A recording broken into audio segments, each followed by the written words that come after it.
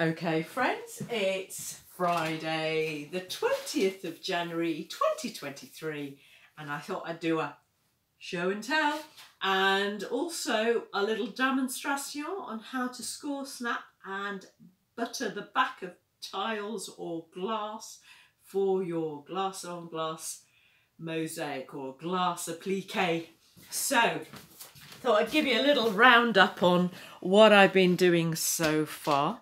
As you know, it's a 4 foot in diameter glass table, and I wanted to use glass as a substrate, not least because I always want to do a glass on glass, but actually it's all about having a stable substrate for your garden, no matter what type of weather you have, whether it's extreme heat or ice and snow.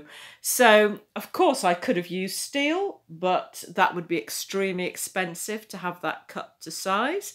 As you know, some of you know that I made a wood table for my garden in plywood, and it delaminated within a couple of months because of the extreme heat we had last year, year before last, wasn't it? So yeah, back to the drawing board and found this gorgeous smoked glass table on Facebook Marketplace for 20 of your pounds, so very cheap. So what I decided to do at the beginning, well, in Twixtmas, between Christmas and New Year, I thought, right, I'll bring that upstairs, dismantle it, so the base is still downstairs in the garden. And I thought I'd start working on a design and drawing with my favourite kind of inspiring points of undulations. So I've used all sorts of materials. So, as I've said before, it's smoked glass, so some of it will show in the underneath in the garden, but you know what, light is the extra added value to making a glass on glass or glass applique, in that soon as I put it outside it'll have a different zing to it. I'm going to use black grout, a nice fine black grout by Balsall, called Microband Micro Plus 2, I think it is. Anyway, all the information will be in the description box below. So I've used all sorts of different kinds of glass. Let me bring my little box of goodies here. I've used sheets of glass as well, which I bought from Birmingham Specialist Glass. But I've also used all sorts of bits and pieces, like, in tile shops, you can find, a 1 foot square sheet of these little sort of resin-based glass deliciousness and a bit of iridescence there, which is perfect because, a sheet of those could last you a couple of years, really. So I've added those in as embellishments and additions to the mosaic. Helps to stretch it out as well. Not only is it a design feature, but also it's a practical thing, because if you just solely used glass, it would be a very expensive venture. I've had a few of my friends who are glass artists given me all sorts of reject glass, stuff that they don't want to use anymore. Like my friend Ester Naylor, who's a stained glass artist, Andy Tomlinson, who creates all sorts of beautiful glass works to sell in craft fairs, and my friend Patricia Parker as well, who gave a whole load of gorgeousness that she didn't want to use anymore. So this kind of thing is just perfect. Look at that. Look at the light coming through there. Now, what I've done with this particular kind of glass, because obviously you won't be able to see it if it was against and glued onto the table, but I've used white adhesive underneath, so that way, let me show you. that way it has a different texture to it. So look at this one here.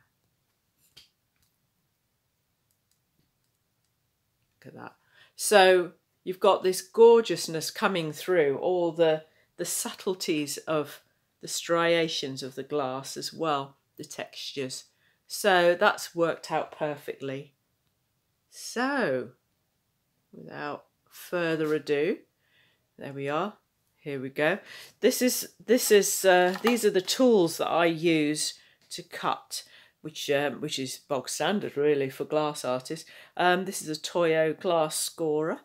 I don't use oil inside this because then you'll get messy oil all over the place, and the wheel stays sharp anyway, so there's no point to that.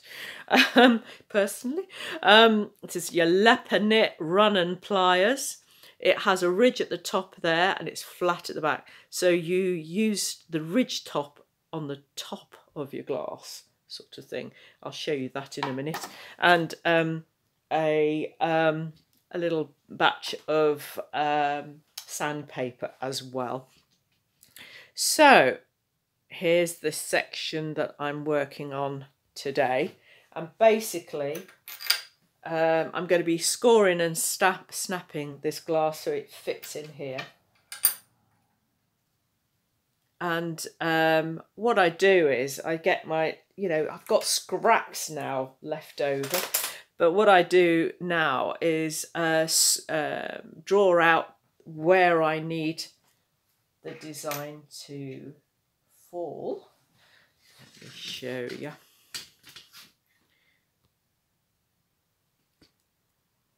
Sort of thing, so that it fits perfectly. Everything out the way. Move other little things in the way. So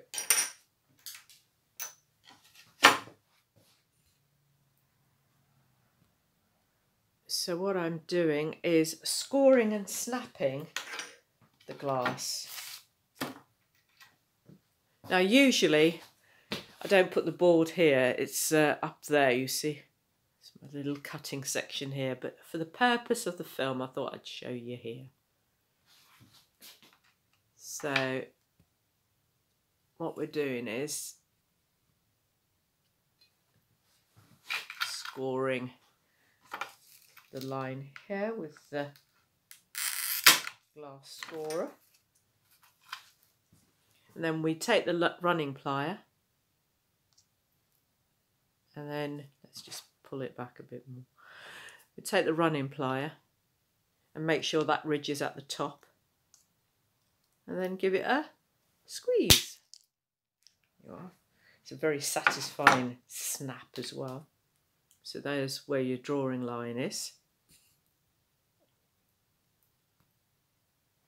And that's where it'll fit perfectly.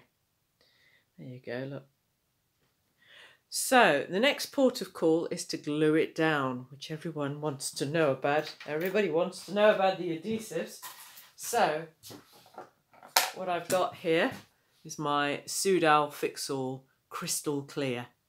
Now I know it's external grade, but I thought I'd double check it. And I had a sheet of, here's one I've done earlier, sort of a little bit of a tutorial piece of glass.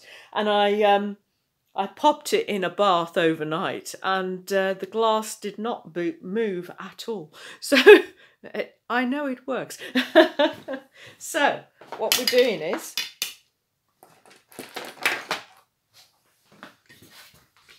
we glue it in. So we have to butter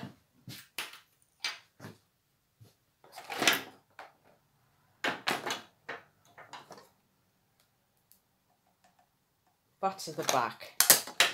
So for example, got the glue there, and what we do is make sure it's absolutely buttered or covered over all the glass.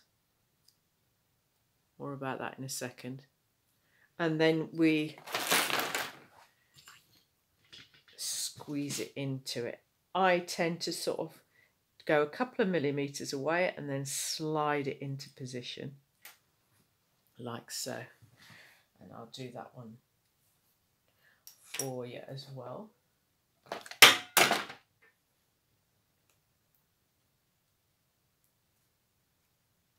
Now, let's just make sure I've got the right way round. There we go.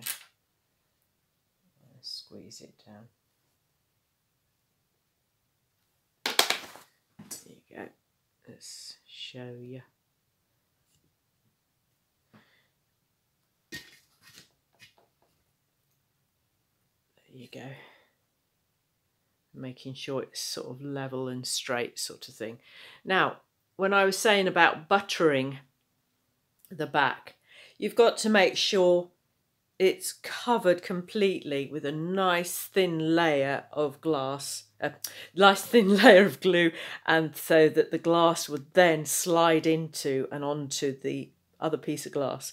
Now, when it comes to the next stage, when I completely finish it all, I'll be creating a wash with PVA glue. So it'll be 50-50 PVA glue to water solution, and like a milky solution, and then painting it all over and wiping away the excess, so that if there's any holes and cavities, if there's a little bit of an undulation of the glass, for example, it would go underneath the glass, so that when it comes to grouting, you've got a nice clean line of grout. It won't bleed underneath the glass. Now, that's specific to when you use a glass on glass that actually is on mirror or window, should I say, not mirror, on window. But I've found, because I butter it so well, I've not had any grout bleed, thankfully. So the next port of call is to now measure up sections here. So I've got these lovely square vitreous tiles, so I'm going to be adding those in a nice line down here. And I've also got these gorgeousness that I've got from Mosaic supplies, which you can get easily around the world, I think. And they're very good for infilling. Now, what I'm planning to do is cutting these in half so that I've got a little bit of a design like I had here. So let's just give you a close-up of that. So yeah, so it looks like that. And once it's all infilled with grout, it's going to look delightful. So that's the next plan of action. So I hope you enjoyed this little video. It's 13 minutes long. I think it's long enough for you. Find me on Facebook, Instagram, and obviously subscribe to this YouTube channel. Okay then, see you soon. Bye.